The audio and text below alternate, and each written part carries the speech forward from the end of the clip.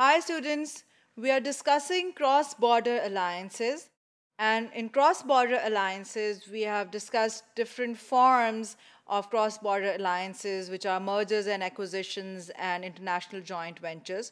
Now another form of cross-border alliance, because mergers and acquisitions as well as international joint ventures, they usually take place in multinational enterprises.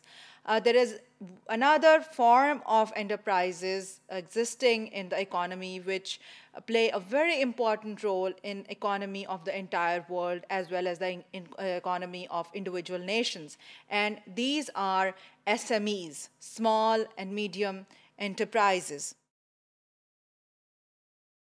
Regarding how to define an SME, there is no strict definition of an SME.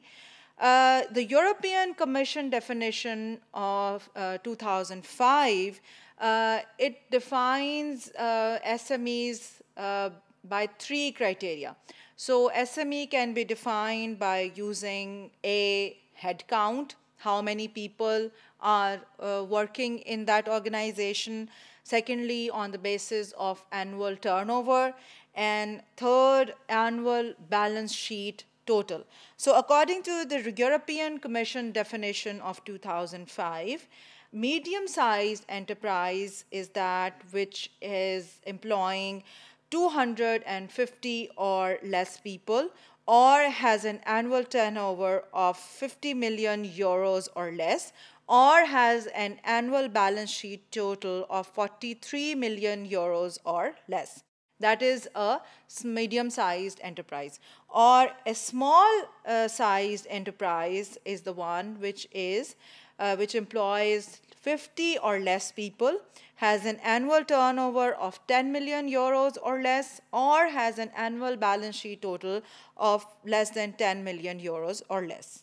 In Pakistan, the definition of SME, the cutoff values for SMEs are a little bit different and in rupee amount.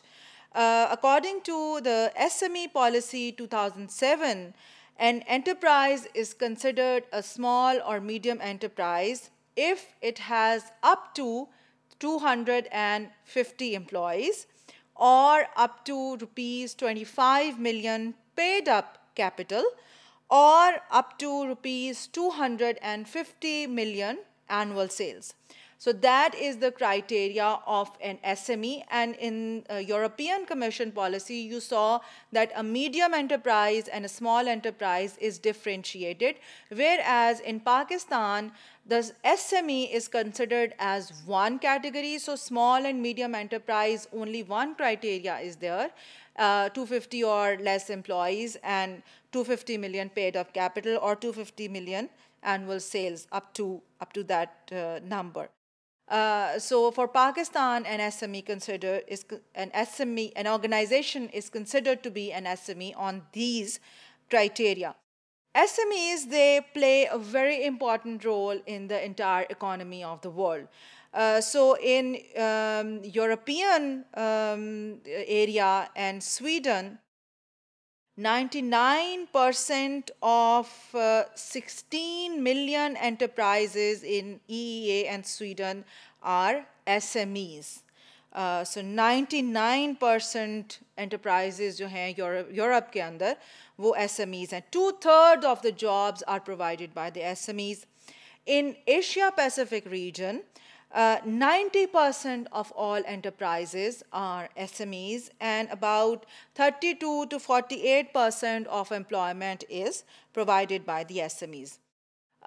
Similarly, in America, 80% of the employment is provided by the SMEs, with enterprises having less than 20 employees. So 20 employees से भी कम की जो organization of firms हैं, they are providing 80% of employment in the Americas.